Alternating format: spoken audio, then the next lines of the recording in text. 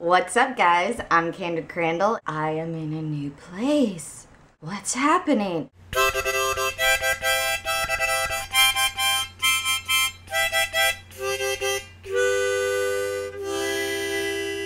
I just got bored of doing stuff in front of the window, so I thought I'd switch it up a little bit. This week, I'm gonna be doing something a little bit different that I haven't done before, but it's something that I've kind of been wanting to try to implement onto this channel. I get a lot of beauty supplies. I just love trying them out and trying new things. And that's just something that I do in my daily life. I thought, why am I not making videos about this? So that's what I decided to do. If I get a cool product that I'm wanting to test out, I am going to test it out on here for you guys. This week, I am testing out this Bumble Bumble Surf Spray. It's stuff that you spray in your hair. It gives you that beautiful, wavy ocean hair that you could get for free if you went to the beach, but Bumble Bumble will let you pay 30 bucks for it.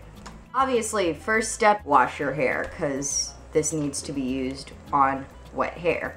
Ta-da! There are no directions on this, and I threw away the thing that had the directions. Oops. We're just gonna spray this all over the place, because more is better, right? Oh, I just got in my eye! That doesn't sting.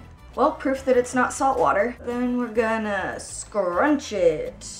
Scrunching hair, for those of you who have never done it before, is essentially just going crazy on your head.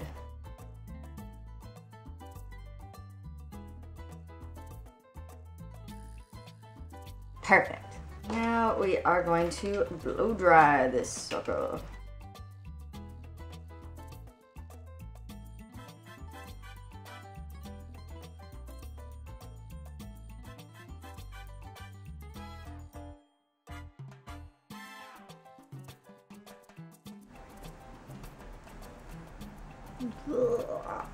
Well, there you have it. Beach hair. I don't really know what constitutes beach hair. My hair doesn't feel nasty, which is good. Sometimes products like this, they make my roots feel really gross, and then it gets all like up here.